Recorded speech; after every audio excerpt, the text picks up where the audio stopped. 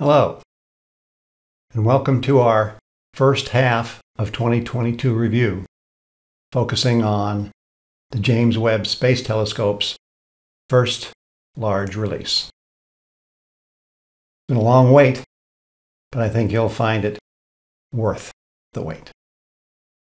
In an early test, the release included some stars in the Lage Magellanic Cloud. So we'll take a look at that.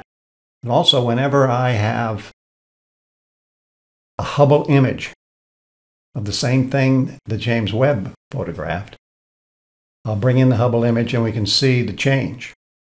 We had one of those for the Lage Magellanic Cloud and several of the other objects.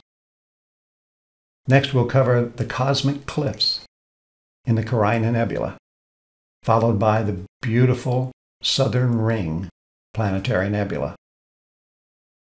Then we'll get a focus on three different galaxies: a classic spiral galaxy, a barred spiral galaxy where we'll look deeper into the bar, what is going on there, and a ring galaxy, the Cartwheel Ring galaxy.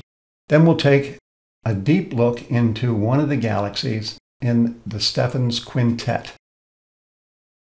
We'll actually look at and examine the black hole and the material around the black hole and the material flowing away from the black hole to the point where Webb can actually determine what that material is made of.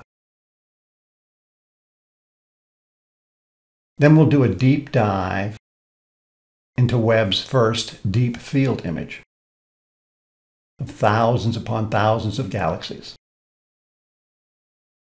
We'll look at warped galaxies and determine whether they're the same.